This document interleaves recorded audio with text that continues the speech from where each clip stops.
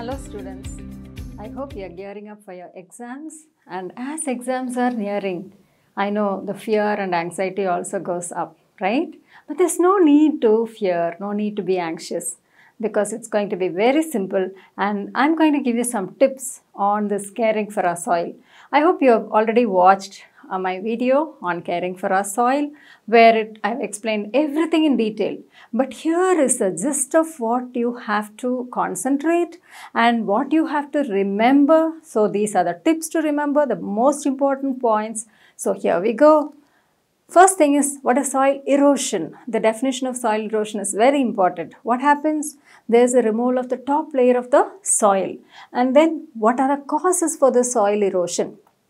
We have different causes. We should know all these causes. Okay, deforestation, removal of trees, okay, cutting down of trees, wrong agricultural practices. Okay, you don't give enough time for crops, and then there is no crop rotation, and there is no terrace farming, and everything is done, cut off, trees are cut down. So those all come under wrong agricultural practices. And then you have overgrazing, more than what is there. The cattle is just doing it. But why all this? Because there's a spurt or a growth in population. Okay.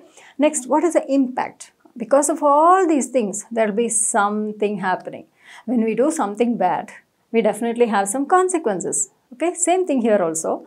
When all these things happen, you have salination. Salination means all the mineral salts are deposited on the top layer of the soil.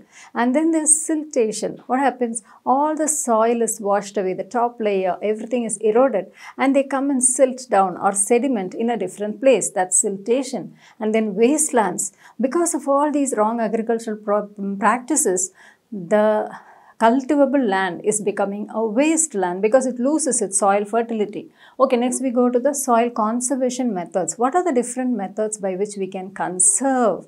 Okay, whatever is running out, we have to keep them, protect them. And the first one is terrace farming. We should not give up on terrace farming. And terrace farming is usually suitable in hilly areas. Okay, just like, we wear different kinds of clothes. For summer, we wear something. We don't wear sweaters in summer. Okay, so there is different kinds for different seasons. Just like that, different areas have different conservation methods. Now, contour bunding is for areas where you have low rainfall. Check dams. It will reduce the velocity of water. Then we go to, when you come to the check dams, we cannot miss thinking about this Tarun Bharat Sangh. It's a very important organization founded by Rajendra Singh.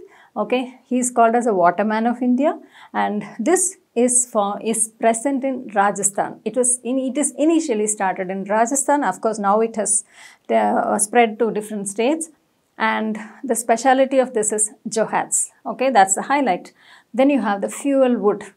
See, most of the rural women, they depend on wood from the trees. If you see, even the poor people living in the outskirts of the cities too, they would go in search of dry twigs and other things so that they can burn and they can have their food. So that's called fuel wood, and there's no cost and nobody is going to control, and it's 99% combustible. So, and it's a great help for the poor.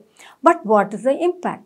If people keep on cutting down trees, then it results in deforestation. And if there are no trees, the temperature rises up. And if the temperature rises up, it results in global warming. Okay. And also, the groundwater also decreases. See, as long as the temperature is maintained, there is proper rainfall.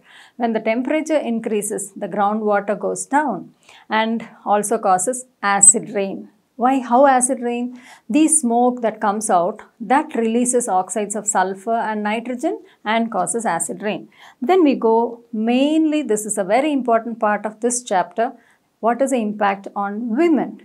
Okay, because it's the women who do most of the cooking and the household work. So they are constantly facing the smoke that comes out of burning this fuel wood. And that smoke, actually you will not believe that the amount of smoke that they are inhaling is almost equivalent to, it's not equal to, it's almost approximately 20 pack of cigarettes per day. Can you imagine how much of smoke is going into the lungs of those poor ladies? And that causes asthma, cancer and lung infections. Okay, and not only that, when they constantly see that smoke, it causes irritation and the redness of the eyes also. And then what are the alternatives to timber? What is timber? Anything usable wood that we use for furniture, for construction, for paper, everything is called as timber. And this timber, we do have to find alternatives because it's running out fast. The way the trees grow, it takes about 10 to 15 years, but the way we are cutting down is like 10 to 15 months or days. So we have to find alternatives. In building, alternatives are iron and steel and PVCs, and in furniture again it is iron and steel and PVC. And then for paper you have bagasse, that's a residue of sugarcane that could be used. Then how do we combat this? Now we have to build up trees, we have to grow trees, we can't build anything, we can't construct. So the first organization about it is JFM, Joint Forest Management, okay? And how is this managed? By 3 groups of people working together. Always teamwork is the best, okay? So this is managed by the government, the local people or local communities, plus some NGOs working along with them to develop some forest and forest products. And then you have social forestry and you also have agroforestry. Agroforestry is nothing but it's a mixture. It has 3 dimensions: agriculture, livestock and forest. So these are the things we are going to see, and we are going to see some of the MCQs based on these points.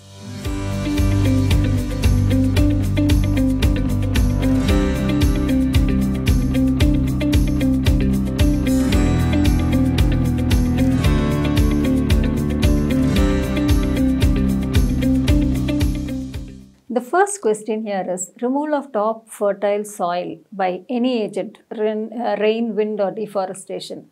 What is it called? Just now we saw that the definition of what is it? Soil erosion is removal of top fertile soil. So this is the answer. Soil erosion is the answer. Soil conservation method used in areas of low rainfall. See, when you come to conservation methods, we saw that this low rainfall will have contour bunding. So that is the answer. Soil conservation method for hilly regions. See, hilly regions you can't have a flat ground, but what is necessary is step kind of crop cultivation, and that is called as terrace farming. It is not mulching, it is not tree breaks, but it is terrace farming.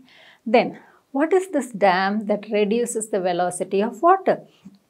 In fact, you can argue that even large dams can do it.